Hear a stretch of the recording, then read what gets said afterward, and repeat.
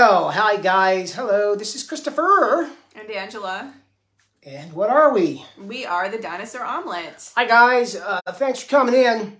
So I had this one scheduled for a while. I wanted to do a Quail 101 intro course. So we're going to be going over what? How to keep them, how to raise them, common questions. Yeah, startup questions. So the objective today with this video is for you new guys, especially all you TikTokers and people who aren't familiar with these birds. I want to get you a base understanding of these quail, how to keep them, and how to have a successful egg program. Resume video. I don't know how to do that.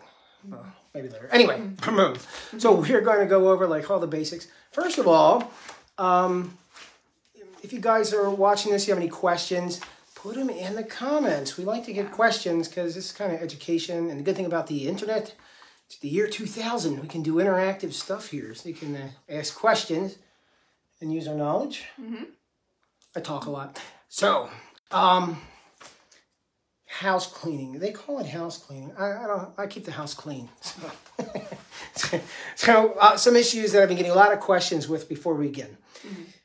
These are just general questions about the quail and the eggs. So if you're curious, I'm going to shoot these out real quick before we get started. So what do the eggs taste like if you guys are new?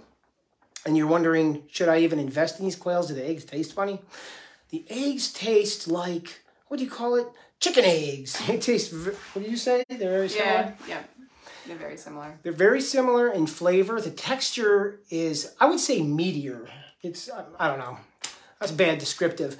It's a richer egg because there's a higher yolk to white ratio. So the yolk is going to be a little more, like if you shrunk a chicken egg down to the size of a quail egg, that yolk in the chicken egg would be a lot bigger. Does that make sense? Yeah, there would be less white in comparison to the yolk. Yeah. Yeah, but they're tasty. I like them. I cook them in anything. I mean, you're not going to tell the difference. In fact, somebody had asked about the whole egg taste issue. I said, well, yeah, before you go ahead and invest in the quail, just order a pack of eggs. Go down to the grocery. Some of these ethnic grocers will carry quail eggs, and just taste them. And you'll discover they taste like chicken eggs. But the ones you make at home are going to be a little healthier. And if you're feeding them, your regular feed, then eggs taste normal. But of course, just like chickens, if you're feeding your chickens onions or something spicy, that flavor will transfer through. Yeah, a young feller asked today, I had quail eggs once and they tasted funny. Well, yeah, I wasn't there, so I couldn't say, but there's a lot of causes for a flavor in an egg to change. Like she said, you could add an ingredient, sulfur compounds like in the onions and garlic, you're definitely going to taste them. So yeah, some people like to, feed scraps. So something to think about. If you like having onion in your eggs and your omelet, feed your chickens onions, you'll never tell. Anyway, so we got that out of the way. They taste like chicken eggs. How big are they? They're about 1/3 the size of a chicken egg. So 3 of these, 3 quail eggs, equal about 1 chicken egg, maybe a little more. I mean, these are jumbo quail, so the eggs are a little bigger. Okay, so eggs, how are they loud? The other question we received is, are they loud critters? Oh, new people dropping in. I started at the beginning to say this. What should they do? Ask? Yeah, ask any questions if you have them. During the entire time, just post any questions and we'll talk about it. Yeah, just put question in the vid if you have anything to ask us. So we did taste, number of chicken eggs. Are they loud? No. They're very quiet. So yeah, if you're not going to notice them really. Both males and females actually, they make sounds that seem like crickets. They sound like crickets. And males, when they make their little chattery crow sound, it sounds like a wild bird. So if you have... Can you imitate it for us? No, I can't. It's called a coturnix quail because it's supposed to mimic the sound they make. Coturnix. Like a Bob White goes, Bob White, Bob White. So the coturnix is supposed to make a coturnix noise. So I've heard it parlayed into an explanation.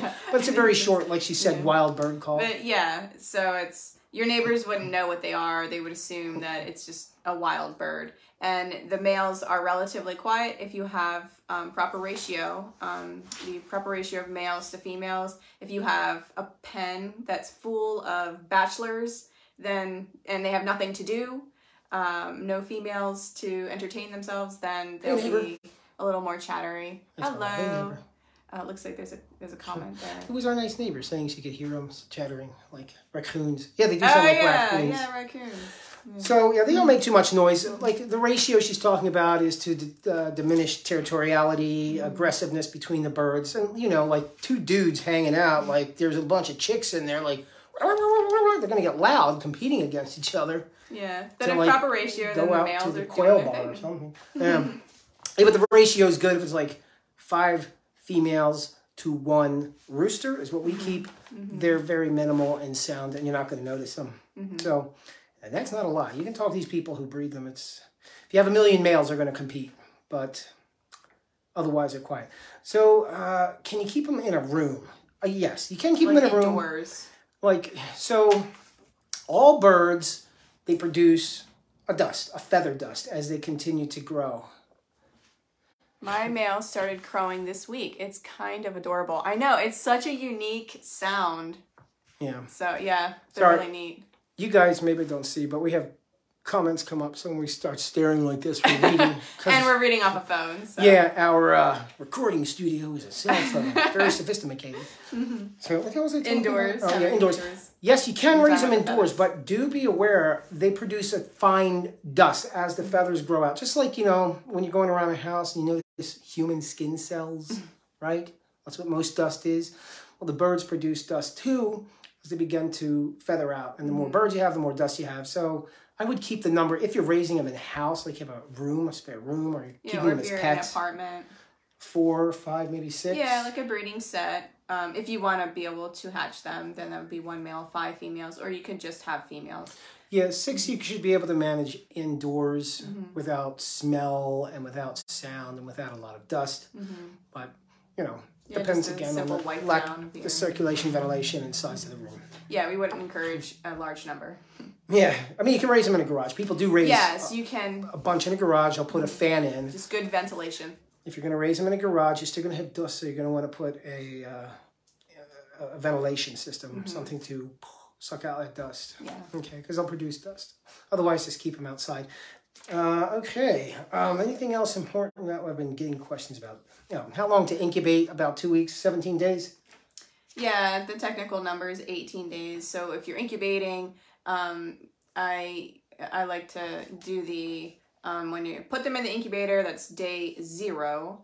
And then you count 0, 1, 2, 3. So then day 14, you put them on lockdown, which is you stop turning them, you increase your humidity, and they're preparing for hatching. And then they'll start, if everything is regulated properly, they'll start, a couple will hatch on day 16, most of them will hatch on day 17, and then they'll finish up on day 18, maybe 19. Yeah, and if you want to hatch, we're going to do a YouTube video about that. Like, this format's good for interacting, to get to you guys doing these live videos, but we're going to do like a more succinct hatching video and quail videos on that YouTube channel. Oh, by the way, we just started a YouTube channel. Go over there and look at. I only have 2 videos today, but I'll add some more. We'll add more.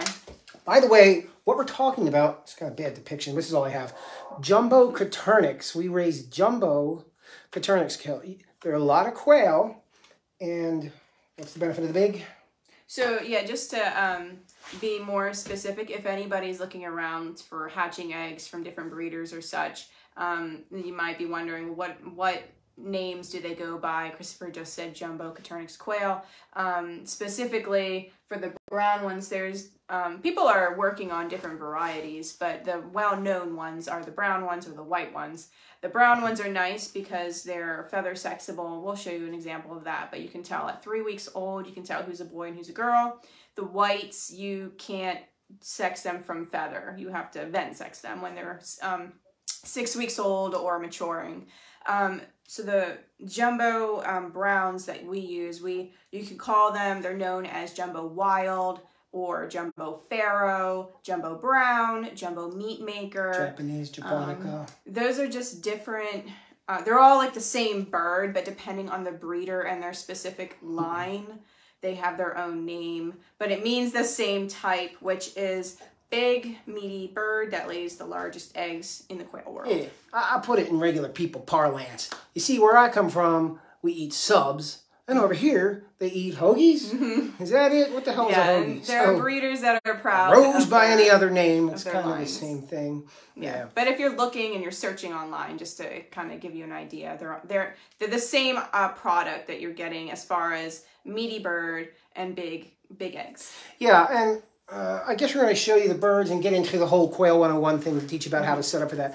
So again, like our objective here with you guys is we're dealing with a lot of new homesteaders and people who split out of the cities and just bought new places, and it's a lot to learn.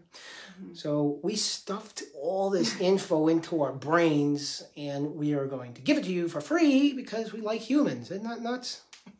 So we want you guys to do well and raise critters, right? Yeah. Yeah, so we serve a local area. We're getting a lot of questions too. I should have put that on here.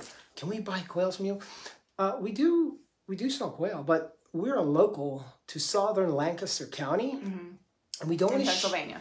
We don't want to ship the birds because it's dangerous for them.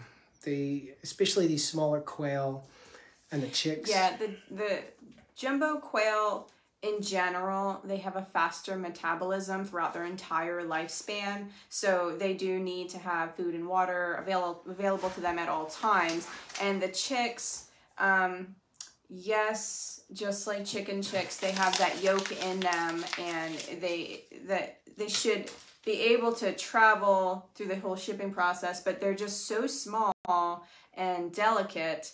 And then when people receive them, there are companies who do ship chicks, but sometimes when people receive them, they're just like dehydrated and like starving, and that's not good for their growth. Then you get high fatality immediately, and it's really disheartening for everyone. Yeah, well, it shocks our system because they metabolize and they grow so quickly. Even that one day, that 1 day of shipping can have a detriment to their adult. As soon as I take them out of the incubator, they're eating. Like, they're looking for the food and they're eating, and then they take their little cute baby naps, and then they're eating again. And there are companies who will give supplemental type of gel or different types of food in the shipping boxes, but they're just so delicate and tiny.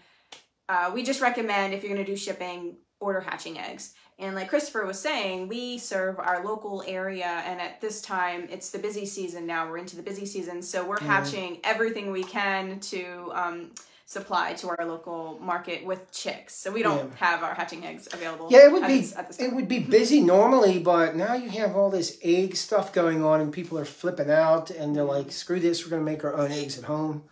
And I'm telling you, these quail are really, really awesome in comparison to, we have chickens, and I'm not bad-mouthing chickens, but these things are really fantastic for anybody who wants to have a food program. You can literally have food and eggs, eggs and meat rotating in a small hutch in a little box. These birds just grow quick. They're not popular in the U.S. as chickens because this is chicken culture. That's a multi-billion-dollar industry. These things require a whole new kind of infrastructure.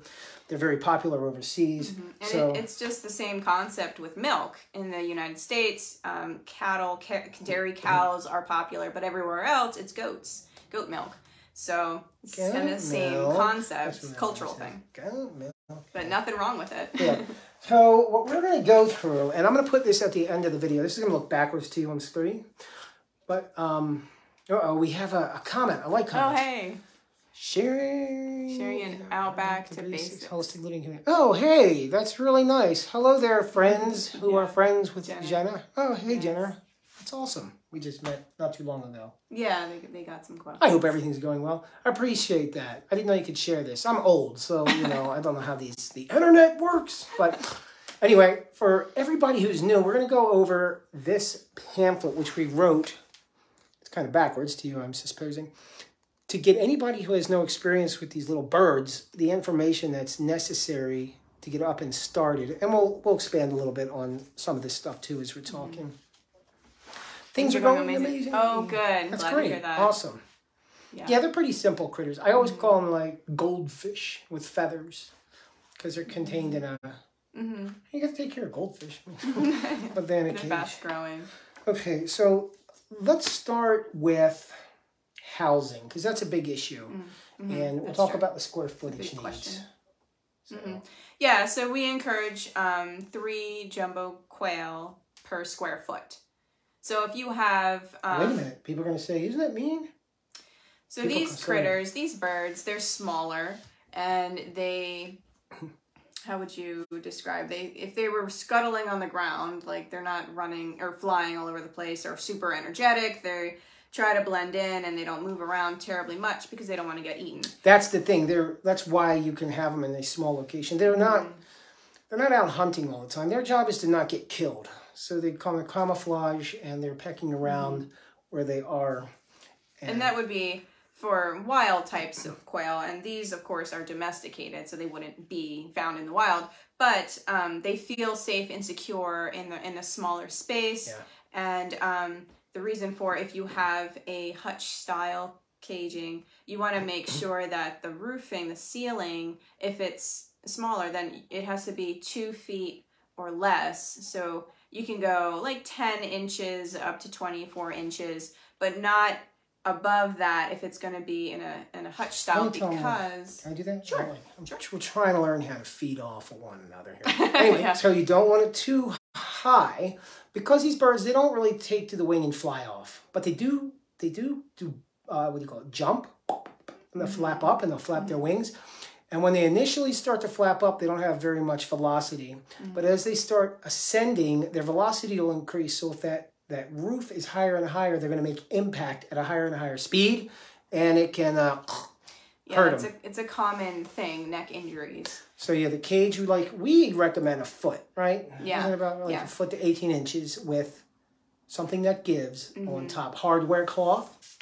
So if they do fly, there's some give to it, and they don't wind up croaked. And they will jump up. So it's not a matter of, well, like, will they or won't they? They will. Yeah. And they get excited, or if they get startled, or if a loud sound, or like a dog, something, a predator, raccoon trying to get up at them, they're going to startle. So you do want to make sure your ceiling isn't solid wood if you can. If putting a wire isn't an option, you could pad it with maybe a foam, or if your ceiling is high enough, maybe you can add a suspended wire ceiling in there so that they do have the give. And very important thing, I know this is a lot of information, so take notes, or at the end of this, I'll post this in the comments. Another really important thing with your cage, if you're using a hutch that's not with the hardware cloth, like a rabbit hutch, you have to make sure it's predator proofed. Okay, anything outside is going to get eaten up by rats and raccoons, and they're going to come around. And the way we predator proof stuff is, if it's not going to be a solid barrier like wood, we'll use the 1/2 inch hardware cloth around the cage, wherever the gaps are, because critters aren't going to reach in there. Yeah, so if you have anything that's the size of a quarter holes, then a mink, a snake, a rat can get through there, or raccoons. Gorilla's going to get in there no matter what. A raccoon can stick their little hands in there and grab your bird and cause damage. So 1/2 inch. Yeah, predator proofing.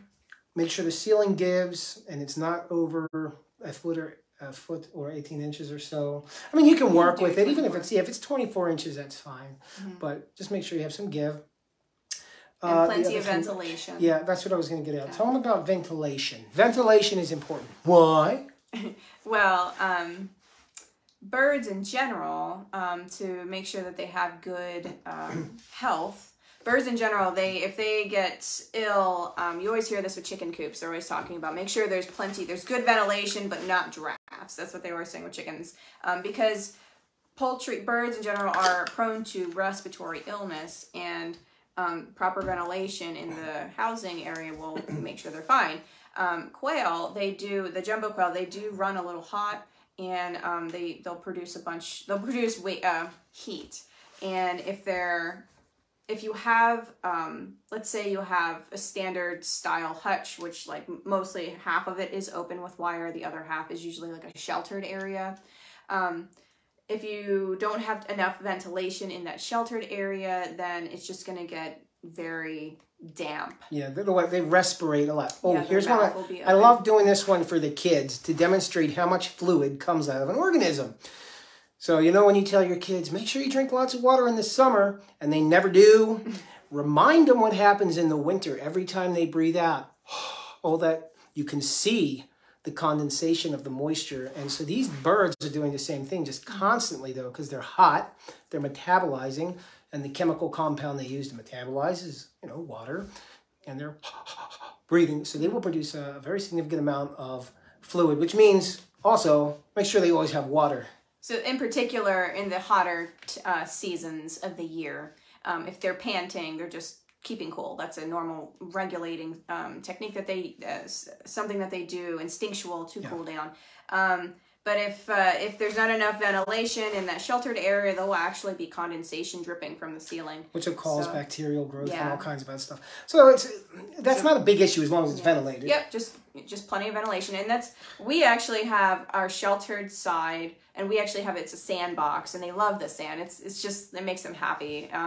And we have a hardware cloth ceiling, so the ventilation is, there's plenty of that, but we have a main overall roof over the whole hutch, so it's protected from the elements.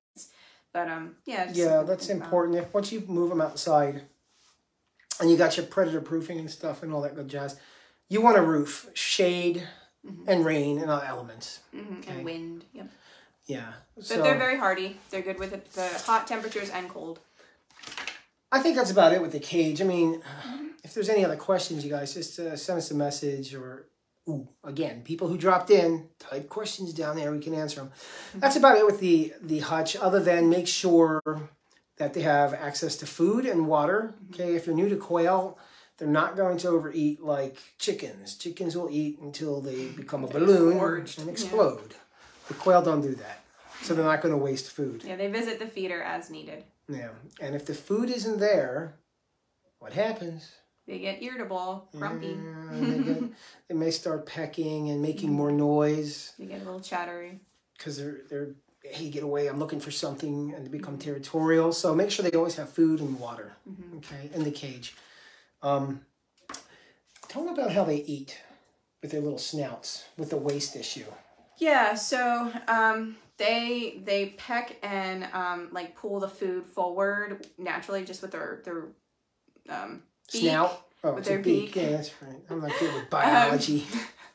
And you know, as humans are like, all that food, it's food. All of it is food. There's no need to pick through it because you can eat all of it. You're not like uncovering it there's not a leaf over it. There's no rocks. You can eat it all. But they just do it because it's instinctual, and they'll just, pick through. And sometimes there might be a little bit of goodies in there that they prefer over other stuff. So back in the wild, they're instigating insects too to come out of the earth. Yeah, and they're just moving things. So we there's different types of feeders available. You want to, whatever you have for your birds, just think about that so that they're not wasting food. We originally started with just regular Tupperware containers with like inch size holes around the but that takes up floor space with the lid. Yeah, but they'll sit on top. But it's a simple solution, and you can just put the feed in like a pyramid, and then they'll put their little heads in there and eat it. That's a fun thing too. Like you guys, especially if you have kids who are involved, they can figure out what kind of feeder to make because there's a bunch of different feeder designs. We have J feeders, which is a box that sits on the outside, and then there's like a little trough, like a trough that the food fills in there. And we put hardware cloth on top to keep their beaks. So we had. If we didn't have the hardware cloth in there, which is kind of free floating to move with the grain, they would just keep pulling the grain out. So just problem solves for what you're using. Okay, go. So we did that lighting. So a question about the winter time. Actually lighting and their hardiness. So these are very temperature hardy. Santa has some. Santa lives in the North Pole. He has quails. I talked to him. So they do well in the cold. Actually, they do. So people in Alaska keep them? Right? Yeah, there's people in Alaska, and then there's people in Texas and Arizona that have them.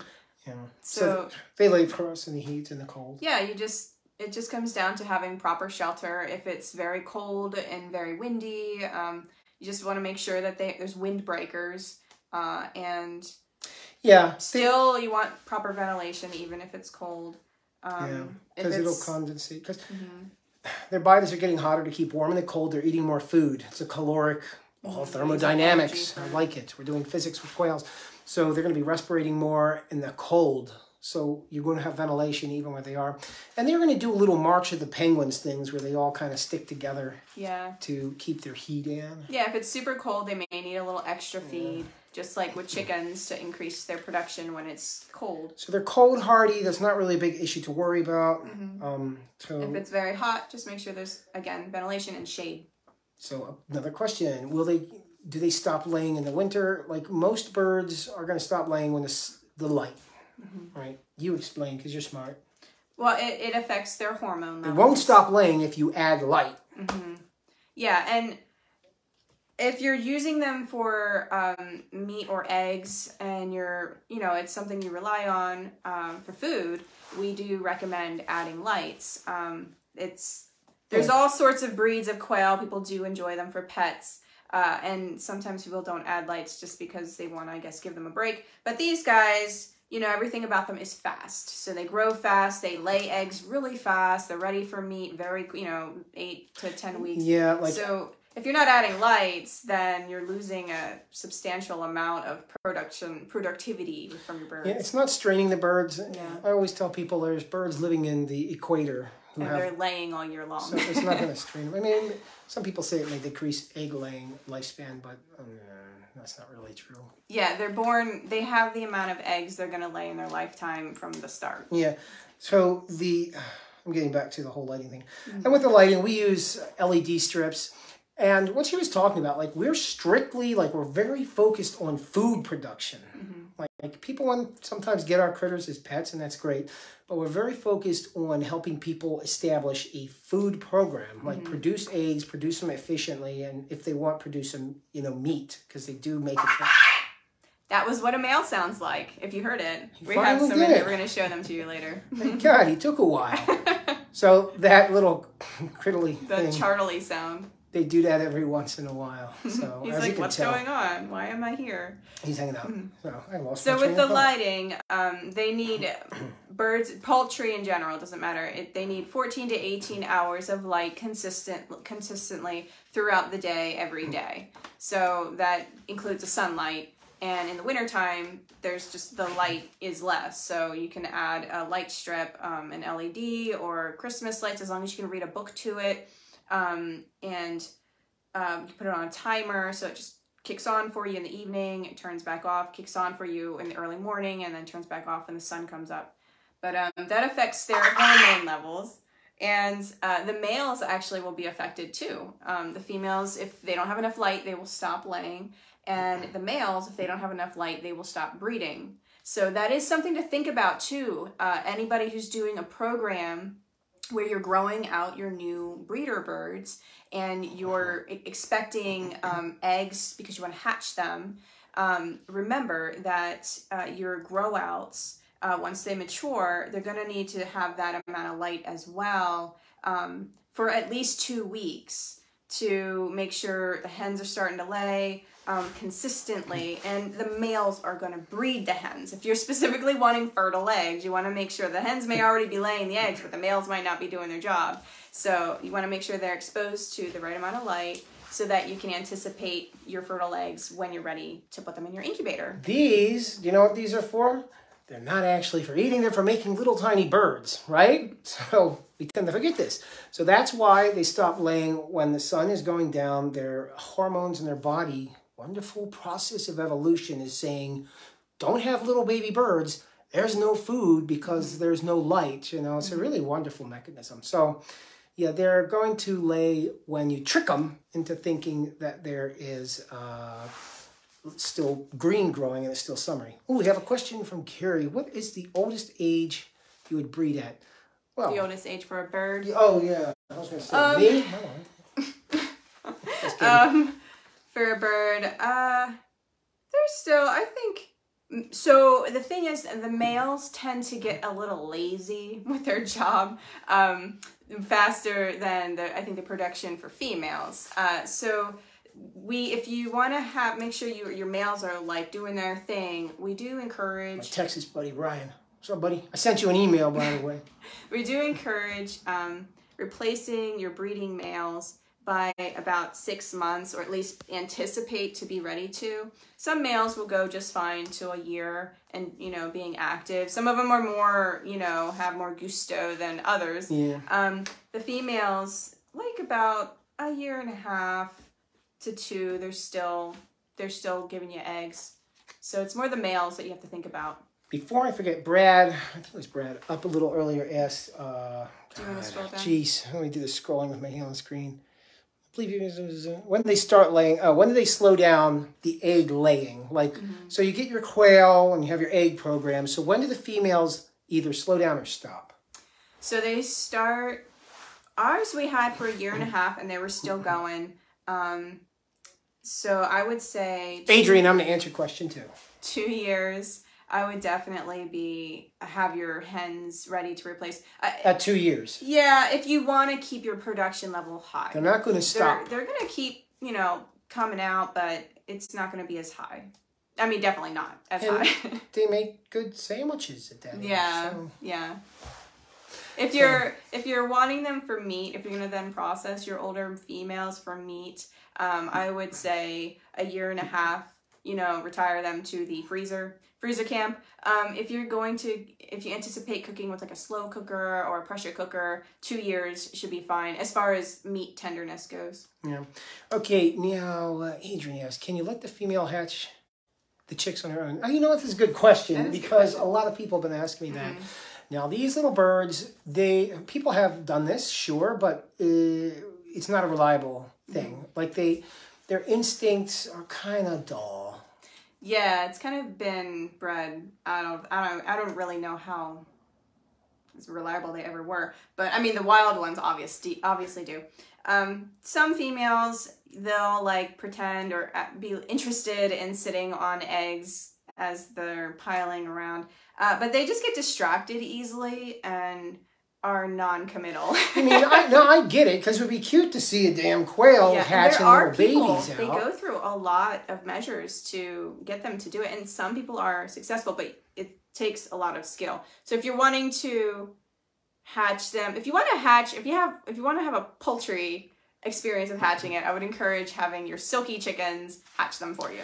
Okay, here's a good question about the waterers from Andrew, and like this is for the hutch system. So this is going back to the hutch, which is good. So what kind of waterers we use? Yeah, the watering cups. There's a bunch of different methods you can use depending on how many quail you're going to have. I have a 5-gallon bucket up on its gravity fed, so a 5-gallon bucket of water feeding during non-freezing temperatures. Yeah, with a hose system leading into PVC pipes with the little cups attached. So we have like just three cups in the big quail cages that house 75 quail or so, and that's fine. So we do use the watering cups. It has like a little tongue thing that the quail, they bump it and then it drips water into the cup. So there's not like water always filled in the cup, so it just keeps it cleaner. And yeah, I've seen people use the nipple systems, and they do that. They naturally will see the drip and they'll drink it really quick. Chicks will pick that up really quick too. But like you are correct, in the winter it would be a solid rock. So in the winter we use I go out there and I empty ice from these Tupperware containers with the little holes drilled in it so they can stick their heads in. So we have in the winter they're Tupperware boxes. I have several holes drilled in, but yeah. Some of our hutches we don't have heating elements in the water, but we have we just use aquarium heaters in our waters, and that helps prevent it from freezing. There's also different type of bird bath heaters that are ceramics, and they're weighted, which is nice. They don't end up floating or moving. And there are regulators as well that you can plug heaters into that will turn the heater on once it senses the outdoor temperature is getting close to freezing. Okay. Yeah. And Carrie was asking about the tenderness of meat. So said about meat tenderness and age. So do they get tough as they get older? I mean, all animals do. Yeah. But so it's not when they're young, like if you're doing a meat program, they're going to be tender because you're raising them out to 8 weeks. At 8 to 10 weeks, you're butchering these things, and they're ready to go into a meat program. At 2 years, if you're calling a bird and want to cook it, it'll be a little tougher. So that's culinary skill at that point. You're going to slow cook it, or like I throw them in a pressure cooker, and the thing is just like pulled pork. It falls right off. 30 minutes, it's delicious. So the tenderness issue, if you're not using, that's if you're just cooking for over older fire, birds. yes, like over a grill, but if you're cooking it in a saute or something, it'll definitely get soft enough to be tender. If you're doing a meat program, you're gonna want to process your birds at about 8 weeks. Otherwise, you're gonna be using a lot of extra feed, and it's just not economical. Okay. So. Let's go, since we're talking about growth, I want to talk about the feed. Oh, wait, I'm going to do my thing I keep reminding people. Type a question in like these good folks. If you have any more questions, I'll ask them. So what do we feed? So I get a lot of questions about what do you feed these birds? So if you guys are brand new, and that's really what this is for, is just if you have no knowledge. So we actually have 2 stages of feeding. Like they're young juvenile stage, and then when they're and once they're transitioned into adulthood. And what do they eat as babies? So while they're growing from hatch, day-old chicks, up to 10 weeks old, they do they're finished growing at 10 weeks old. We do say process at 8 weeks for meat because it's only like 2 to 3 ounces extra you're getting at 10 weeks old. So it's up to you how long you want to grow them. It's just an economics thing. So they're 2 more weeks of feeding versus 2 ounces. That's up to you. So, but they're still growing until 10 weeks, and you don't want to stunt their growth. So we recommend feeding a higher protein, like a game bird feed, 30% protein feed. And that'll be written, some people don't have any experience. It'll be written on the bag. Yeah, right on the front. 30% protein. And it's game bird. And it'll even say game bird. And then you can switch them over to a chicken layer feed, like a crumble layer, 16 to 17% protein. It needs to be lower. You do layer feed because now you're focusing on just maintaining their health, and then also there's a calcium in there for the hens to lay. What's the percentage? It's about 3.5% calcium for the stronger egg-laying muscles and to make the shells thicker. Well, that's not something you're going to worry about. Like layer feeds are pretty much standard at that 3.5%. Just for your knowledge, you're going to want to incorporate the calcium for their muscles and the shell. Muscles. So the egg-laying muscles, because if their muscles are weak, they can prolapse when they lay eggs, and that's really painful. But not common. It's proper dietary nutrition for the bird. Now, we do recommend at 6 weeks old that you start the transition from the high protein, 30%, to the lower protein. So 6 weeks old, start mixing the layer feed into your high protein so that as they age, they can just switch right over. It's not. So you can get these feeds at your standard box stores, but we do recommend checking out for a local mill, a feed mill near you, or even seeing if you don't have any near you, call around and see if anybody delivers. Yeah, especially if you guys, some people are doing like community kind of things where they're working with multiple families, and you have your project of chickens, maybe goats, and if you're doing quail, go to the feed mill and buy a few hundred pounds of the feed to have stocked and store it. It's a lot cheaper from the feed mills. It is cheaper. We were looking at the prices, and we work with our local feed mill, Ross's Feed Mill in Quarryville, PA, and at Tractor Supply for one game bird, 30% game retail bird feed, cost. it's 40-pound bag is what they had, and it was like it's like $25 with rounding it. And our feed mill, it's just a standard plain bag that they put it in, but it's a 50-pound bag, and it's about $18.50 per bag. Now they usually like to do larger batches, but it's definitely worth it. You're skipping the middleman, you're working with your local community, and they care about you, so they're going to give you a good product. Ooh, our lovely friend Stephanie from over in Frederick. Hi, hon. How are you? Thanks for chatting with me the other day. Hope I didn't sound too impassioned. I have deep philosophy I follow. So she's asking, how loud are the males? If you rewind about 10 minutes, We have a male. You got to here. find it, but the male went off. We have some birds in here. They're not loud at all, so... They sound like a wild bird. Gosh. It's like a chatter. Yeah, it's much quieter than a chicken crowing. Oh my God. Yeah, it's a lot quieter. Yeah, you can, like chickens, you can hear your neighbor's chicken, you know, several houses down the road going. They're about as disturbing as in the springtime when you hear little Tweety birds going outside. I mean, they're game birds. They make a very small sound. And they don't do it frequently, like do it often. So when I go outside and we have hundreds of these birds, I don't even hear them. Like sometimes they'll make their cricket noises, but it's hard to hear them. So if you have the proper male to female ratio, and we encourage 5 females to 1 male, then the males are busy. If you're growing out a pen full of males only, and they don't have females, they don't have anything to do, so they will get chattery and louder because all they can do is compete with their call. So that is something to consider. Yeah, if you're doing a meat program with males, you're going to have sound. They're going to be. But they start. They're mature. They start getting mature at 6 weeks old, and you're going to process them at 8 weeks old. So they really won't be chattering for long. Yeah, I think there's a couple things. A couple questions. Like, was there one? Come on, see more. I'm trying to hit see more. It won't let me see more. Your hands are scrolling here. Oh, there we go. Andrew. So you're asking. Oh, by the way, we're on the phone, so when we come up and jam our faces in there. Is there a taste difference between fertilized and non-fertilized eggs? It's a good question, because I've heard that a lot. Is there any advantage to keeping males if the goal is egg production? Good question. Can I answer one of them? Yeah, sure.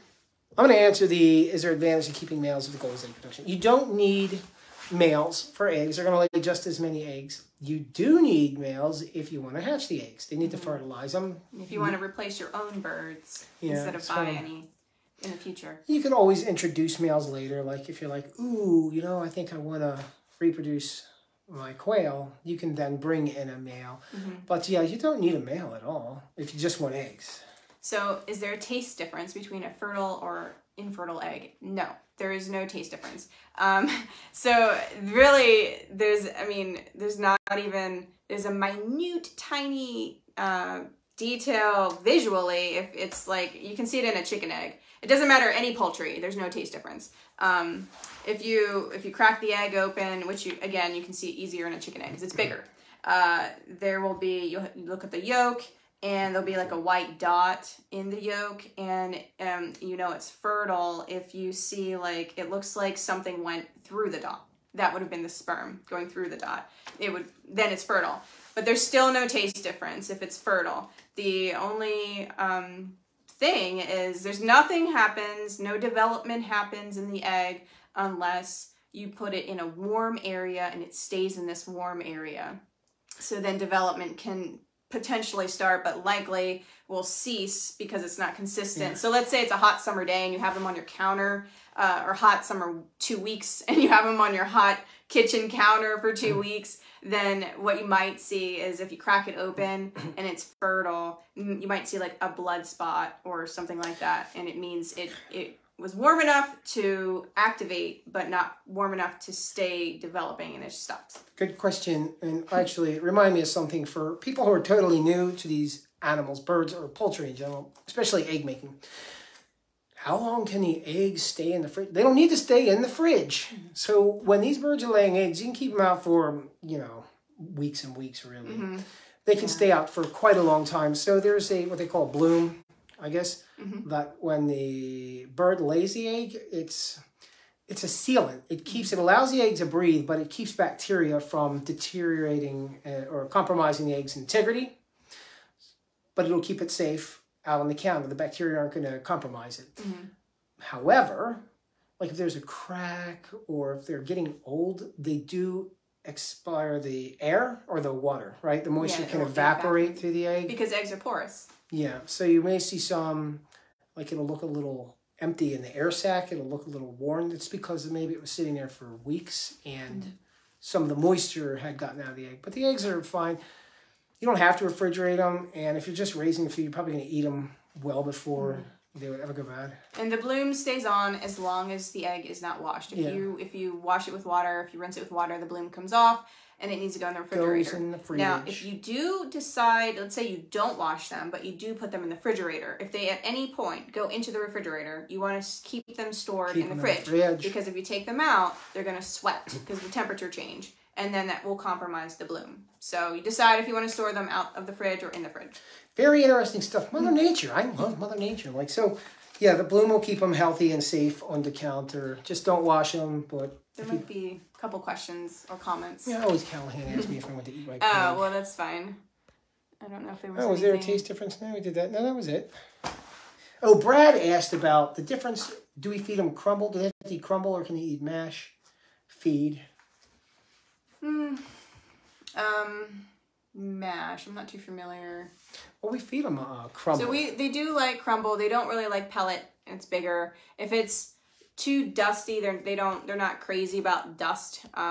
They will eat. They will consume the food. Yeah, he's eating. So they have a mash because it's it seems dustier. Mm-hmm. So they're eating that mashed up. Yeah, food. And if you do get it from a mill, by the way, they can grind it. They can grind it per your preference. They can grind it larger or smaller. Let's say you're feeding chicks, they could grind it smaller for you or larger for your adult birds. Yeah, but they're definitely not going to eat big grains. Like pellets. Yeah. The adult quails. So, okay, good. What's the other important thing in here? Bumblefoot. I want to talk about bumblefoot. That's something you're going to hear if you're new to birds. You're going to hear this. What's bumblefoot? So bumblefoot is just a colloquial term, I suppose, for an infection that birds get when they get a cut on their foot. So they're mobilating all day, and they may get a cut on their foot. So do the quails, how do you prevent bumblefoot in the quail? The main way they're getting these infections is by cutting their feet on the flooring, right? On the hardware cloth. So if you have hardware cloth on your cage, you want to sand it down or use a coated cloth. Like a light, you don't have to strong arm it with the sanding. Just a light, even sanding, just to get any burrs out. Anybody who's not builder savvy, hardware cloth is not cloth. It's, I forgot to mention at the beginning. That's such a weird joke. It's a steel grating. It's like a 1/2 inch by 1/2 inch, just wire pattern that uses a flooring and a hutch. Kind of like chicken wires, that octagon pattern. Hardware cloth is that a series of little squares. Okay, what's the important stuff? I'm reading out of here because I'm trying to figure out. Okay, this is a question we get commonly. Are they allowed to stay where I live? Is there an ordinance against them? Most areas aren't regulating. These are non-native game birds. A lot of places are regulating the North American endemic species like the California quail, bob whites, and some variants of those. You're going to see regulation on them because you don't want them being introduced into the wild species. Different areas. One question we do get with food is, can I feed my quail kitchen scraps like I do my chickens? And is that a supplement for their feed? You can give them some yummy goody snacks if you wish. That's fine. But they do need to have their proper nutritional diet available to them at all times because they do have a fast metabolism and you want to make sure they're getting the amount of food that they need each day, and the scraps of food that we eat may not give them what they need. And if they don't have, the proper nutritional diet per day, then it doesn't take long for them to lose weight because they do have a fast metabolism. But again, they don't overeat, they do eat what they need. So. Yep. Okay, finally we're going to do something fun. I forgot about the birds. We're going to show you, because people say, what's the difference between male and female? At 3 weeks old, these birds will develop a pattern. These wild colored, their pattern's called wild or pharaoh. Coturnix quail will have a pattern which will allow you to identify whether it's male or female at 3 weeks. Female speckly, and the male will have a broad reddish or orangish colored chest. Is that bird going crazy? Oh, I'm just repositioning him. We're going to show you the bird's orange chest. So that's a male. So this is a boy. See his nice rust red chest. You can also see his cheeks are like a darker brown. And I'll show you the difference in the female. Well, let me hold up the female so we can compare. Do you want to hold him? Oh, God, I don't want him flopping off. Just hold him. I got him. Gentle. I got him. Yeah. So he's a good size. How old is he? He is 10 weeks old. Here's a female. And she is also, let's see, I don't know where you got her from. But, top little cage. So she is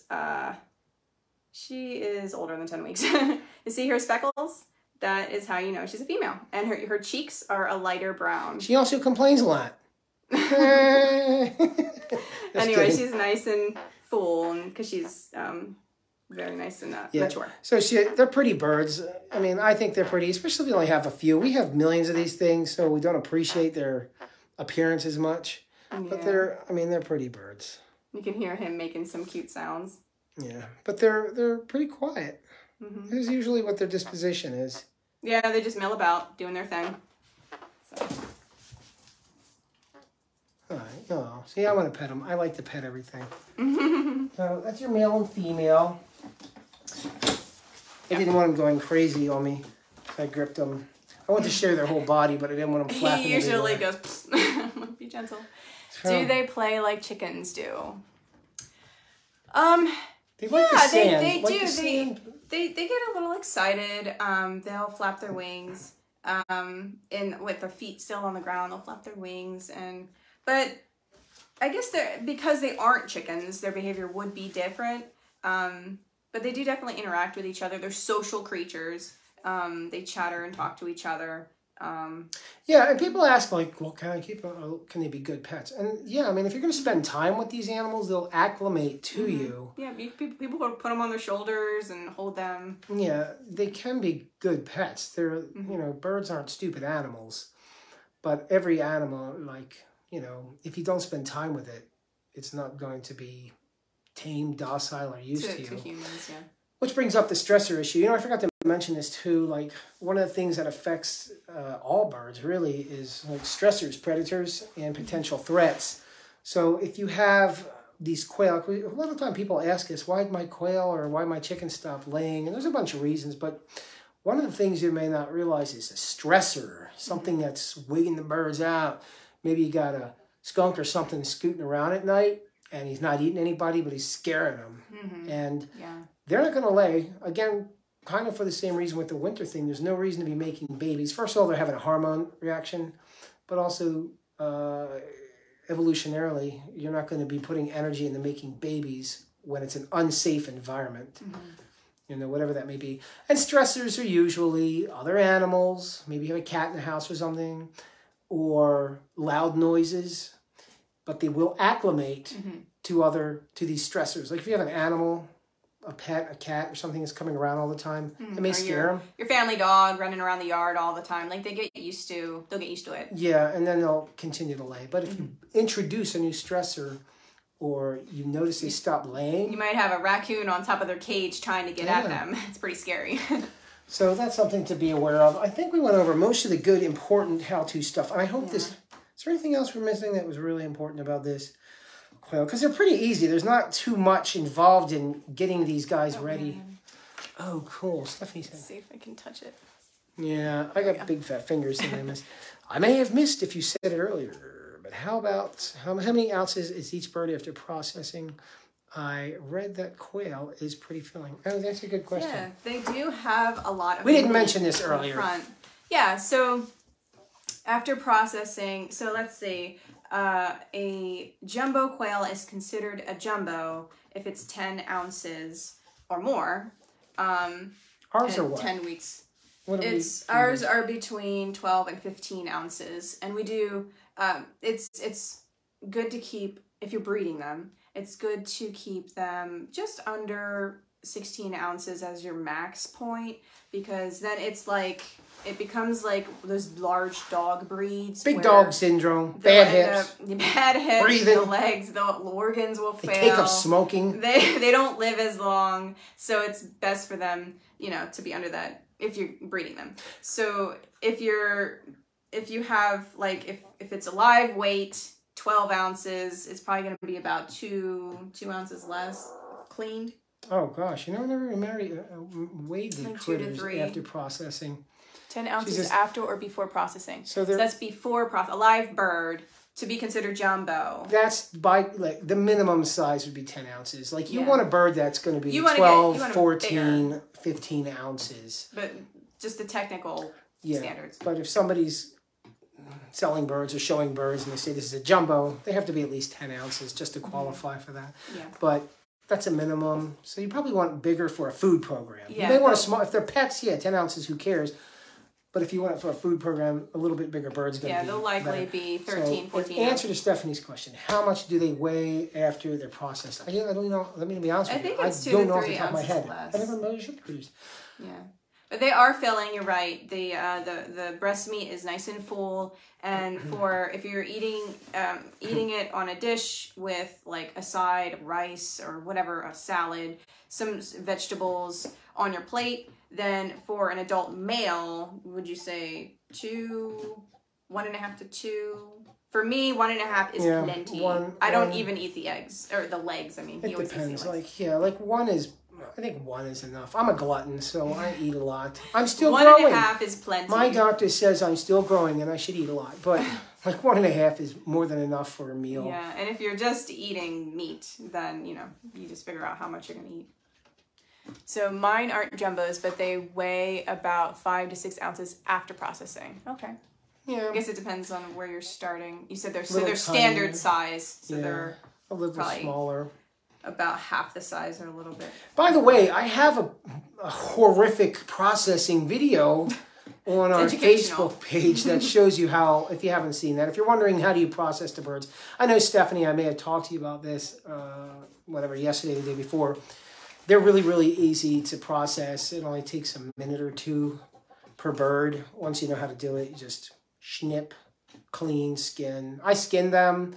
You can pluck them if you want, but I don't do that because I'm processing 50 of these things at a time, maybe 60, and I don't really use the skin. Like, I cook everything, so I know what I want, and I'm just going to be using the protein. It's a high-quality lean protein, and, I mean, the skin's good. If you do pluck them, the feathers come right off without struggle. You can pluck them by hand or get one of those little, it's like a coffee can with... Their skin is a little thinner. Little fingers in there that than the peels chickens. it. Yeah. Yeah. Yeah, if you're going to be plucking a lot of them, if you want to do that, like, there's people who do this and sell them to restaurants, and they pluck all the birds because they want to have the skin on. But if you're doing it at home and you want to pluck a lot, you want to get a plucker. They're cheap. They're just little canisters that they roll around in and it plucks the feathers off. But they're just for quail. I bought frozen from my local Asian market to compare, and they weighed 3 ounces each. Thought that was crazy. Wow. Yeah. Sounds like they were not jumbos. Yeah. 3 ounces. Wow, that's small. Yeah. The thing is, not everybody can raise farm animals, but everybody practically can raise these little critters. Yeah. With a cage. And it depends on who you're getting your birds from. What their breeding standards are. If they are keeping to the standard of perfection for the breed. If they care to have healthy animals, and we value quality, and not everyone does. So it is wise to, if you're purchasing birds, to think about where you're getting them from. Yeah, if you're out of town, do the vetting process. Find out who you're dealing with, the product that they produced, because it's the day and age of idiots. Like, you get online and everybody's selling subpar stuff. They don't know what they're talking about, and the consumer doesn't know. It's the job of the person who's selling whatever it is they're selling to articulate and educate the consumer what they're purchasing. That's why we do this. All right? We want you guys to know facts about these little critters, or at least spark some interest in this to do the investigation yourself too and gain more education and know what you're dealing with. So, but if those were 3 ounces, then they were likely standard size quail, which are not jumbo, and they were probably young. That's what my guess would be. Probably. Could have been anything. I mean, I shall not speculate on the bag of quails. I don't have enough. I'm a scientist. There's not enough data. I have a science background. I don't have enough data to make any concrete statements on the quails. This would be mere speculation. So, I don't know. Yeah. But if you have any more questions or comments, let us know. Yeah. Oh, let me do my cheap sales pitch. If you had fun with this one, come join us over at the YouTube. We got a ton of good stuff over there. I just put a channel up there because I did a TikTok video. I don't know if you guys saw it. I'm not into the TikTok. I'm old. I hate this stuff. But a friend of mine said do it. Yeah, all the video stimulation was very overwhelming. Yeah, and then everybody under the sun started watching this video and asking about quails. And if you are one of those guys, we've been doing these education videos for a while now. So this was just something new. So I started a YouTube channel that we're going to do probably a little more in depth and more succinct. So it's not a rambling hour and a half of information. I like to present stuff when I'm doing this in the video. When I have time to edit stuff. Give you a ton of information as quickly as possible. Nobody has an attention span or time, so you want to get information quick. Just while they're making it, they sound like, what's the Gizmo? Gremlins? Hippos? I don't know. The communication. Oh, Morse code. They sound like Morse code. Yeah. They're just tapping. They're making like tappy noises. I don't know if you guys are picking that up, but this is very quiet and cute. It's like they're having a talk. It's very quiet. Chattering to each other. Anyway. Yeah, so check us out, the old YouTube. Use this Facebook. It's a pretty quality resource of information that we put on here. And like I said, there's a butchering video in our post feed. If you want to search for that, it's in there. If you have any questions, just message me. Send a message to us. Yeah. Or give a call. I'll be happy to talk with you. I've been educating lots of people. I say that all the time. Morse code. Yeah. Yes. All right. That's what we're talking about. And I guess I'm going to go out and finish my dinosaur hunting. That's why I'm always dressed like this. We have a velociraptor problem. And feel free to post comments after the fact. Gary, he's over in New York. He's the guy you met at the place, right? Oh, that's right. Yes, yes. Hi, Gary. Yes, I remember. I didn't meet you. I'm the husband guy. Very nice. Yeah. Gary's a nice neighbor from across the river. I actually think we do battle. I think it's York County versus Lancaster County because we're. I think he's actually down in Maryland. Oh, okay. Toby said thanks. Oh, yeah, but if you have questions after the fact, please post them or comments because we'll see them and later we can answer your questions later as well. Toby, I meant to call you back because you got a whole bunch of new stuff to chit chat with you. I've just been busy again. Oh, hey Shannon. Thank you guys, Angela. You have perfect eyebrows. Thank you. Oh my gosh. Aww. Make me blush. I married this lady. She's a very nice woman. We love Angela. But anyway, thanks guys so much for stopping in. Oh, hey Shannon. I love your silky videos and pictures that you post of the silky ladies. They're so cute. I never saw. Oh, you have to we're friends on the Facebook. Oh, anyway. Man, nobody wants to be my friend. I understand. That's all right. I get it. Just kidding. Thanks so much, guys. Yeah, we'll see you in the next one. If you have any questions, like I said, send them over. If you have any ideas for a video you want to see, let me know. We could talk about whatever you need to talk about. I know everybody wants to hear about incubating and hatching and all that stuff. Yeah. All right. Yeah.